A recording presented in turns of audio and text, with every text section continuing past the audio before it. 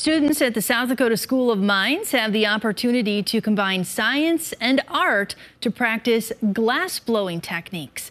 KELOLAND's Sydney Thorson takes us behind the scenes in the new glass blowing lab. It wouldn't be a ribbon cutting ceremony for a glass blowing lab without a glass ribbon.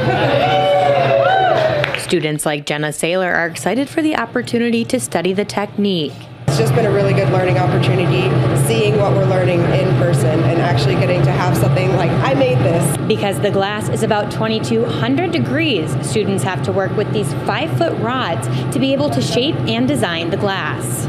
Professor Katrina Donovan says by learning glass blowing techniques in a science and engineering program, it will benefit students' education. There's transferable skills here. That's the cool thing, being able to be confident around high temp stuff. A lot of our students work in high temp facilities that make, I-beams for buildings, structural things. So being able to be near something that's hot and being confident is really important. I think it's just amazing that you start off with this glob of molten material and then you're able to create it into something that becomes so fragile and so solid overnight, with the possibilities of always breaking the whole way through. Students will be able to make anything from cups and bowls to ornaments and paperweights, but most importantly, they will get hands-on experience combining science and art. I'm really thankful for all the opportunities that professors give us. I wouldn't be able to do any of this without their support and their ability to get funding for stuff like this. So. In Rapid City, Sydney Thorson, KELOLAND News.